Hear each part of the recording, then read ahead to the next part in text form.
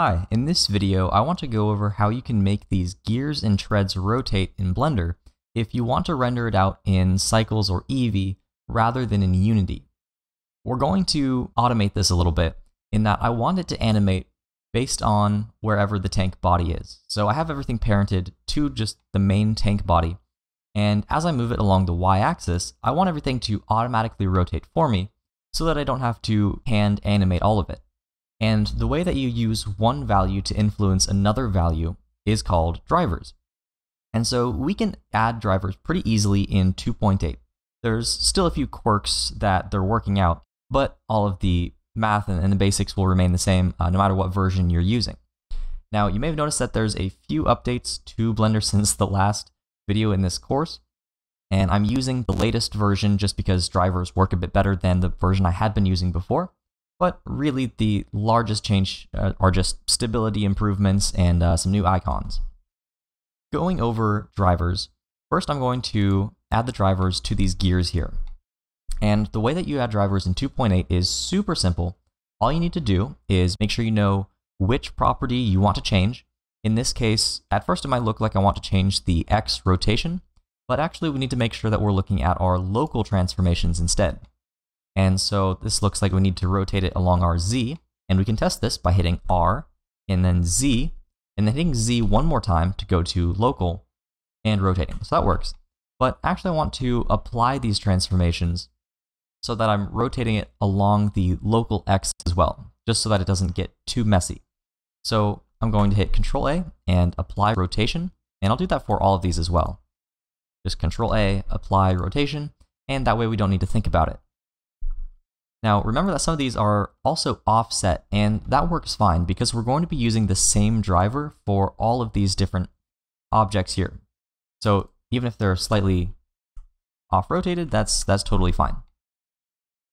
So just apply whatever you want the initial starting value to be. So with that, let's select this object here. And so we want it to rotate along the local X value here. So let's right-click and just add driver. And that's going to give us a little pop-up window that we can use to edit our driver. So we don't need to actually go to the driver editor or anything like that. We can just do it all here. Under the driver settings, the type is scripted expression. That's totally fine. The only thing that means is that we can type in whatever number we want here. So if we put in 3 and click enter, then we're going to get 3. Or in this case, it's converting that to degrees and all that stuff. To go back to the pop-up, just right-click and hit edit driver. The initial value that was in here was var plus 0, var being short for variable, and that's what the default variable is down here. So that's going to be whatever the value of this is.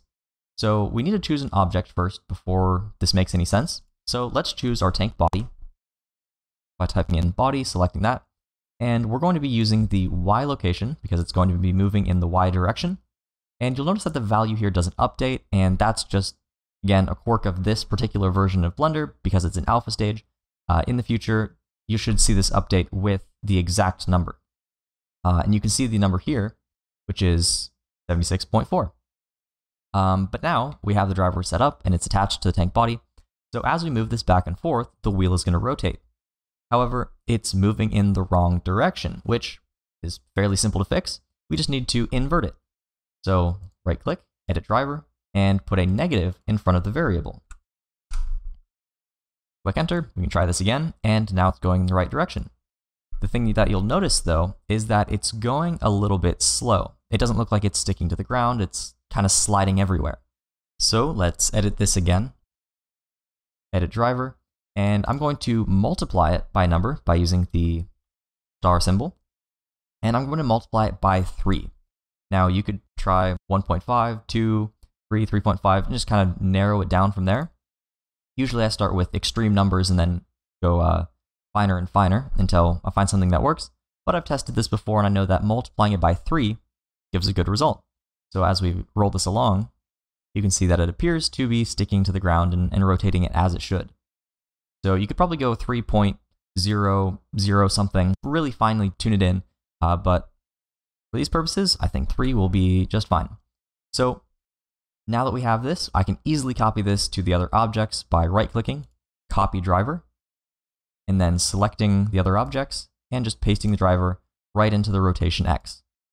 I'll do that for these two as well. Right click and paste driver. And now it's all done. So that was really easy. And the next thing that I want to do is add it to the treads. So this is a little bit weirder because you can't really animate UVs very well. But one thing that you can do is you can add drivers to node properties. So what we can do over here is manipulate this mapping node. And you'll notice that as soon as I start changing the location, specifically the Y location, because that's up and down in the node editor, then it's going to change exactly where those treads are along the mesh. So I'm going to add a driver to the Y location here. Now, one thing to note is, again, I think this is just an alpha thing, but it's not going to update as I move this along in Eevee.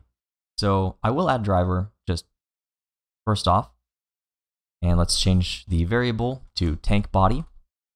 Oh, not the variable name. That should still be the same.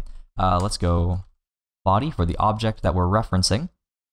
Change this to Y location. So we're grabbing the Y location of the tank body, sticking it into the variable, and adding absolutely nothing to it.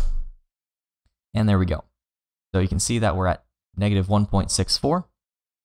But as we move this along, it's not going to update in Eevee, or it's not going to update in the textured version either. So first of all, let me just save this just in case. Okay, so what we can do is switch over to cycles because that will update all of the drivers as we go along. And it's going to be pretty slow and hard to see here. So what I'm going to do, just to kind of cheat the system a bit, is go to the Performance tab of the Render Settings, and then under Viewport, I'm going to choose the Start Pixels and change that to 1024. So that means it's going to take longer to load, but it's also going to mean that I have a higher resolution to start out with. So it's going to take a second to update. However, it's going to actually update in a way that I can see it more clearly.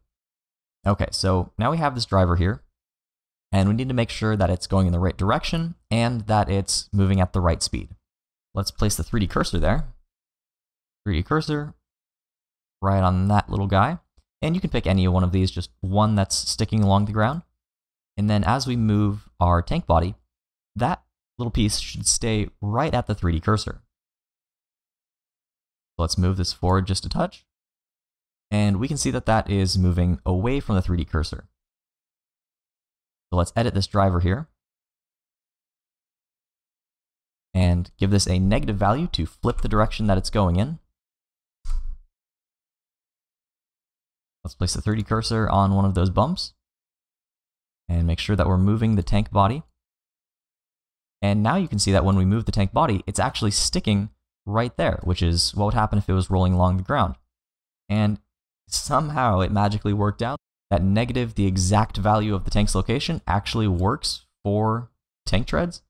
And so that's extremely convenient. You can see that if we move it really far, then it's slightly off. So you could go into the 0.00 whatever if you'd like to finely tune it. However, for our purposes here, that's going to work just fine. So that is how you add drivers in Blender 2.8.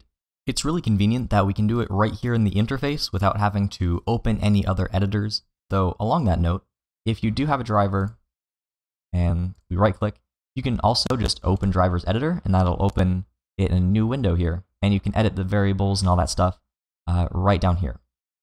I hope you found that helpful. I wanted to put this PBR version of the tank in our resources section as well as on the Blender market. And drivers really came in handy in making sure that it rendered well in Blender and animated very easily, not just in Unity. So thanks for watching this little addendum, and I'll see you in the next course.